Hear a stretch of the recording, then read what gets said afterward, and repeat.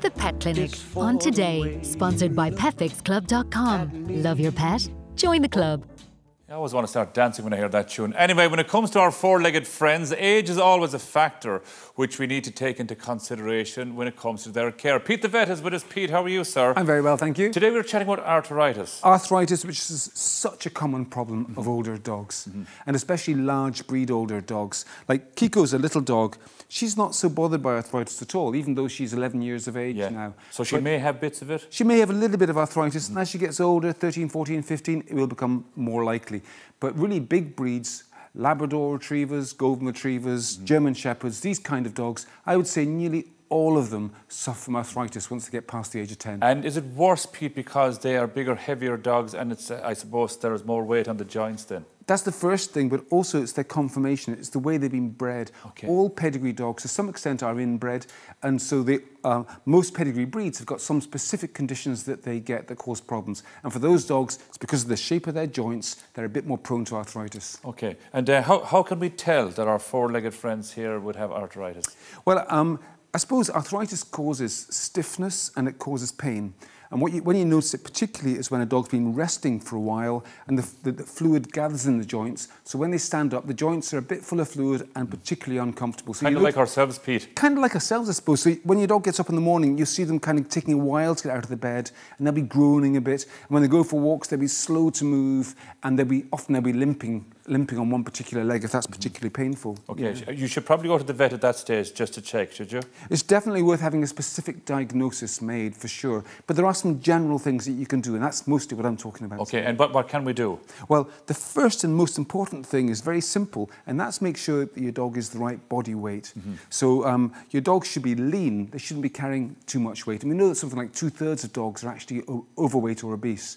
And extra weight in the joints puts extra pressure on the joints, which makes them more painful and does more damage to them. So what you should do is get your dog onto the right type of diet, and that means a senior type diet for an older dog. Okay. And you should make sure you give them the right amount of that diet. So, for example, with Kiko, I weigh out how much food she gets. She gets 120 grams a day. That's a total daily allowance. So I weigh that, and then that's all she gets. Is that once a day then? She gets 2 small meals a day. So is that halved? That's put in half. Okay. It's not very much food, you might say, but I know that it's all she needs. And if you give your dog too much food, they put on weight, and you say, OK, I'm going to have to give them less, and you adjust it accordingly to get them the right weight. Can the dog get into a bad mood when you're starting this process, Pete? I don't know. I think dogs live in the moment. So there's a special treat for Kiko. Kiko just got an early dinner. Dogs live in the moment as she's living in that moment, and they take what they get. And Kiko doesn't get into bad form because she doesn't get enough food, no. Okay, but even not even the first day or two, when I suppose when the dog has to learn that they're not going to get as much food as they did maybe the week before. I think you have to sort of step back from it and just be disciplined. A lot of people fuss too much over their dogs when they're feeding them. They worry too much about it. Basically, the deal is a deal, that's it. You have to have a boundary there. Of course, just like ourselves, food is one part, but exercise is another big part of this, Pete. Exercise is a really big part, and the interesting thing with arthritis is you want to give them some exercise so they're keeping mobility going, but you don't want to give them too much. Now, what that means generally is when you have a young adult dog, you're taking them for a 2 or 3 hour walk. You can't do that with an elderly dog with arthritis. You'd be much better to give them 30 to 45 minutes twice a day rather than one long hour and a half. Because you could probably hurt them. It hurts them if they have too much, and people know themselves. Your dog will start to slow down, and in the middle of the walk, they'll just stop completely and not want to go on. So listen to your dog as far as that's concerned. So some exercise, but not too much. Okay, and what about medication then, Pete? And this is crucial. A lot of people don't realise this, but older dogs that are slowing up, if they get non-steroidal anti-inflammatory drugs from their vet, prescription-only ones, you can't use the human ones, that's really dangerous. Special ones designed for dogs from your vet will transform an older dog's life, and it will make them seem like a young dog again. Will it take away the pain? It takes away the pain and it takes away the swelling of the joints. That's the #1 treatment. But as well as that, some dogs, steroids help them. Other dogs, there are special cartilage-modifying drugs that are given by injection. And in other cases, there's a brand new drug called a monoclonal antibody against the drugs, the chemicals involved in pain production. And that's a very new one. It's just an injection that's given once a month. Okay, and it's really effective and very few side effects. So that's a great advance.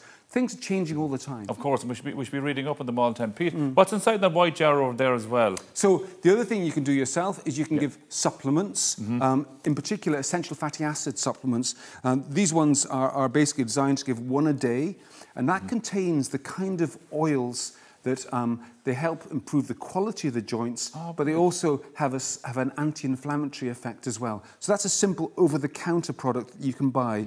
And you can buy the dedicated little treats or capsules like this, or you can buy a simpler version, cost-effective version would be to buy a bottle of the mackerel oil. And mackerel oil contains fish what oils. you need. Yeah, the right type of fish oils. So you just give a squirt every day into your pet's food. Pete, so those are other alternatives. Kiko is wearing a very special brace today. Tell us about this. I think this is really important. So if you do have an older dog that's so slow and creaky they can't get around anymore, the hold-em-up harnesses are designed for such dogs. And what you do, you see, is once you have the harness on them, you can actually grasp them here and here, and you can help them around. So if your dog has difficulty, for example, getting into your car, you can get a ramp for them to get in the car, but you can also use a harness like this, so you can actually lift them like this. And that won't hurt the dog at all? No, it's designed, you see, to have straps here and here and here, so it's all comfortable, and it's all padded. And so a hold-em-up harness will actually mean that your dog can be held up by you and be kept really comfortable. And